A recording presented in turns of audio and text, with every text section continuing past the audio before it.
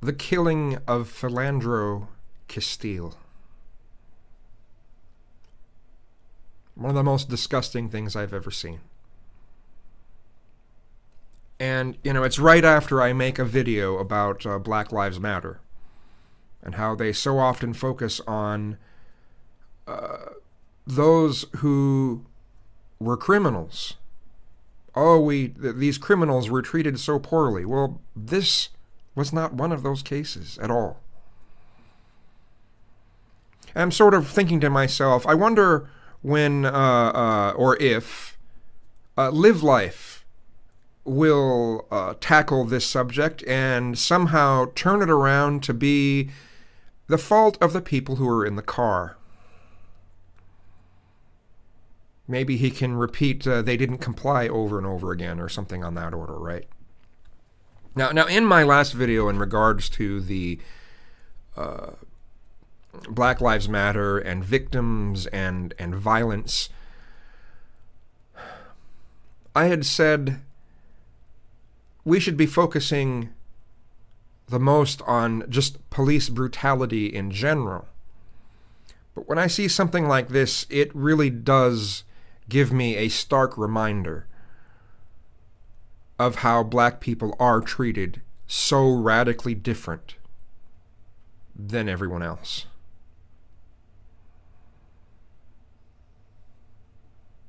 Black person has a gun. Oh, the black person has a gun!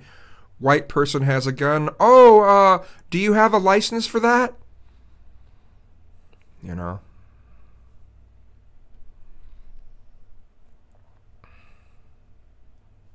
This is an incident that Black Lives Matter should be focusing on. This is a very good example of the shit that they talk about.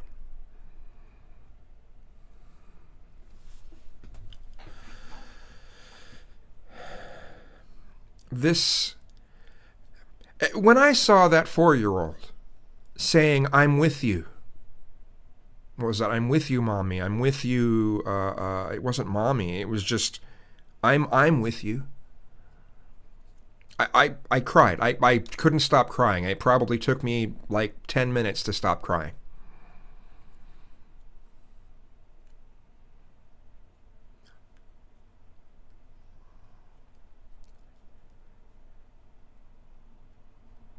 And it's almost unbelievable. It's almost inconceivable that police officers are this cold just because someone's black. And I say officers because there were a lot of officers there. This wasn't just one person. This is other officers giving support to this person who just shot someone in cold blood.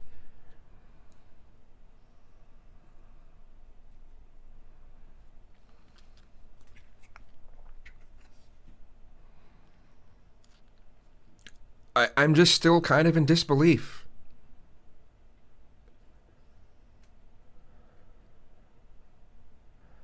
It makes me wonder whether or not we should push for officers to no longer be armed, since they're obviously not trained worth shit on how to de-escalate a situation. And people will say so often, well, officers put their lives on the line.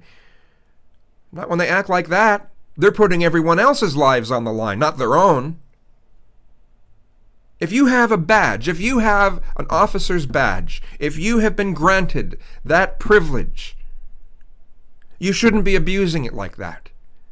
And you shouldn't use it to put everyone else's lives on the line but your own. That's not how that's supposed to work. There is no fucking excuse for the way that that officer acted, and no excuse for the ways that any of the rest of the officers acted. No excuse. No excuse at all. No fucking excuse.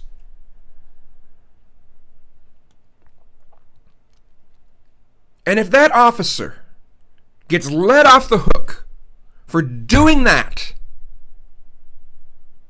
We deserve riots. We deserve riots. We deserve looting. We deserve to have some serious shit happen. Because there is no excuse for the way that that officer acted. And no excuse for the way that none of the other officers went to try to help. They didn't try to get Philando any sort of medical attention. Nothing. Not a damn thing. And they do all this shit in front of a goddamn 4-year-old who's going to be damaged for life because of this.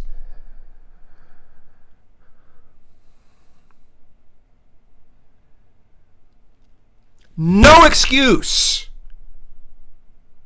Absolutely no fucking excuse.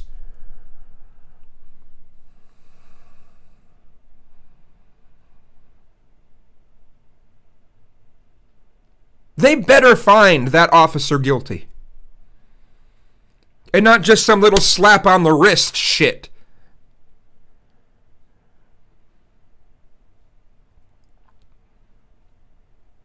That officer should go to prison.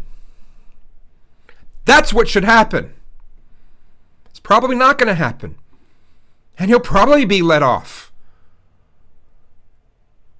And we'll deserve the rioting, we'll deserve the discontent, we'll deserve the violence that comes out of it. We will deserve it if justice is not served. That's all I've got to say about that.